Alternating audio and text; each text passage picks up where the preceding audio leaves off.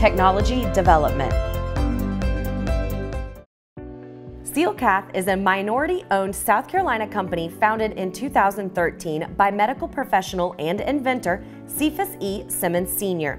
SealCath has developed a double balloon catheter that has the potential to rapidly and successfully treat intussusception in the pediatric population. One night I was doing an intussusception reduction procedure, which intussusception is when the bowel telescopes upon itself.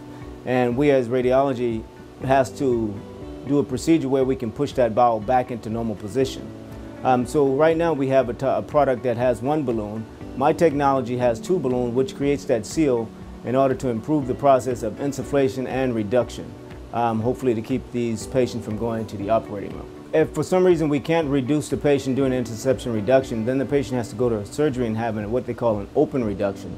That is where the patient gets an incision and they actually, by hand, manually pull the bowel back into normal position, which would require 2 to 3 days stay in the hospital, whereas with our procedure, the patient goes home within 30 minutes to an hour after we have completed.